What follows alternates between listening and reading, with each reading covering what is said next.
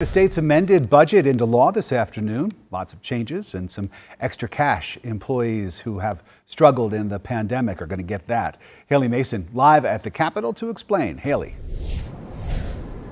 Rick, well, the total of this amended budget this year rings in at well over $26.5 billion. And a lot of those coins are going towards a focus on education and rebuilding from the pandemic.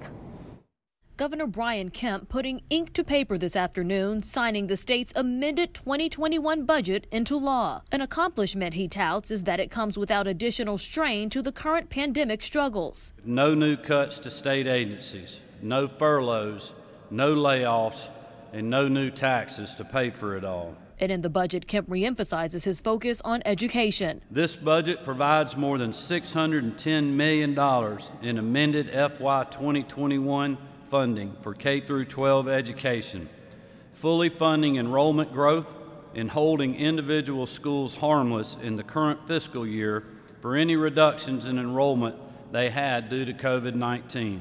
Beyond the classroom, this chart shows other highlights, including a one-time $1,000 bonus for state employees, $20 million to expand rural broadband, $1 million for tourism marketing, and nearly $300,000 for hospitals and healthcare workers. This balanced budget funds our priorities and sets our state on a clear path to a strong recovery in the coming months.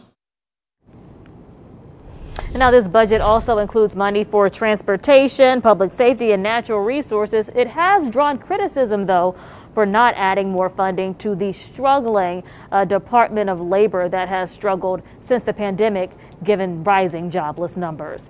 Reporting live inside the state capitol, Haley Mason, CBS 46 News.